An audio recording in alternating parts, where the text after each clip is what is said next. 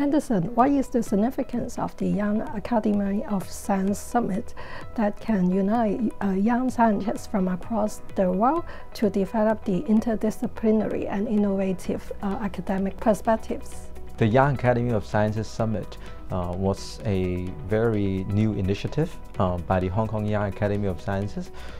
We feel that there is a lot for Hong Kong young scientists to offer.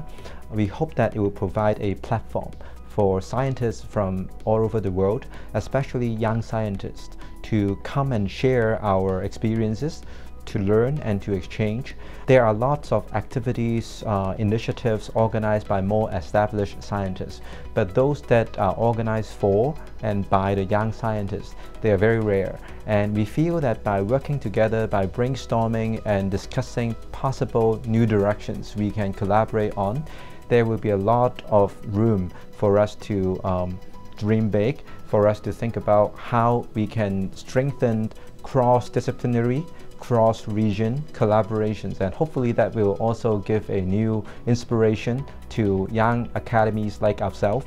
Hong Kong Young Academy was founded in 2018. We are still a relatively young academy.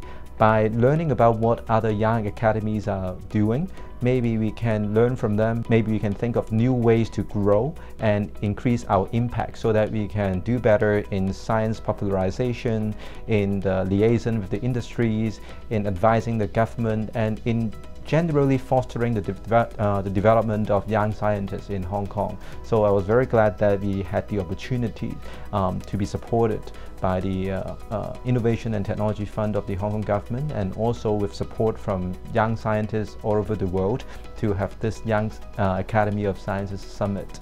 What do you think about the impact that the Young Academy of Science Summit can bring to Hong Kong and the Greater Bay Area? I think the impact remains to be seen. It was still only a very early stage.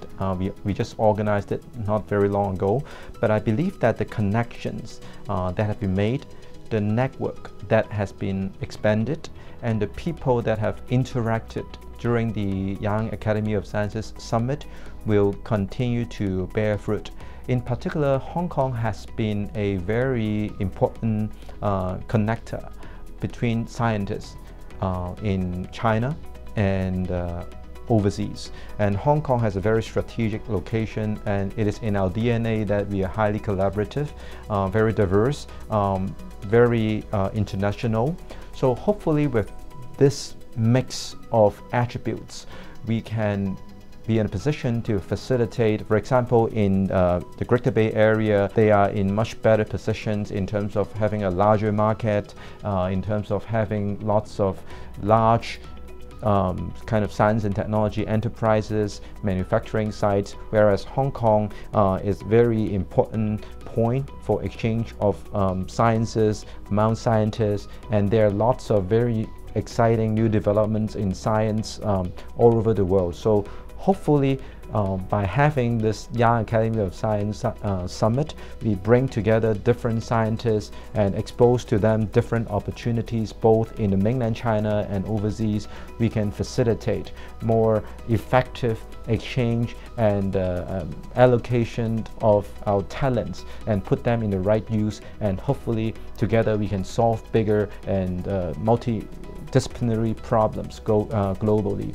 Many of these problems, they require collaborations from all parties, not just from a particular region, not just from a particular institution, not just from a particular discipline. And we hope that we can facilitate that and also facilitate cultivation of a mindset of collaboration.